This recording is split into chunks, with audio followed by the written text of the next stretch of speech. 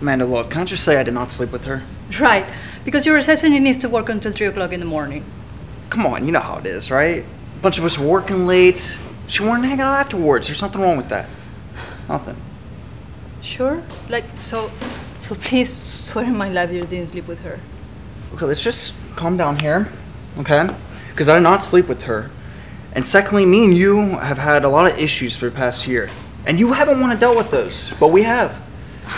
I know we've been having trouble since last year. But you know what? If I work a little bit too much, I never hear the end of it. But if you work too much, Jesus, baby, try to understand. It's for the sake of my music. If you work too much? Yeah. Amanda, you cut 75 trailers this year.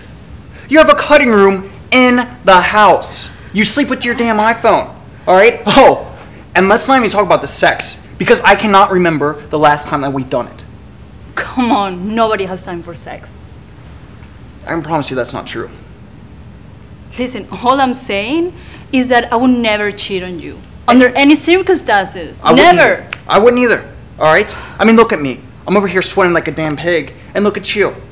You're the only woman on the face of the planet that breaks up with her boyfriend and doesn't even shed a tear. You know what, Ethan, look. It's over. It's over. So we might as well be honest with each other. Could you please tell me the truth? Did you sleep with her? Tell me the truth.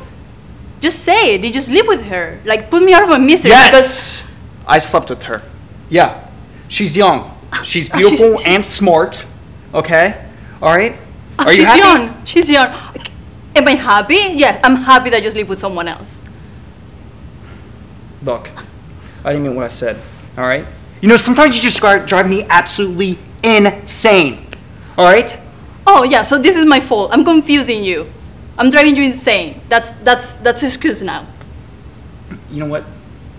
I know you have a high opinion of yourself, but you know, maybe, right, once you get past this whole thing, maybe you'll understand this isn't all me. Oh, sure, Ethan, maybe when I stop picturing you and her having sex together, maybe I would see your point.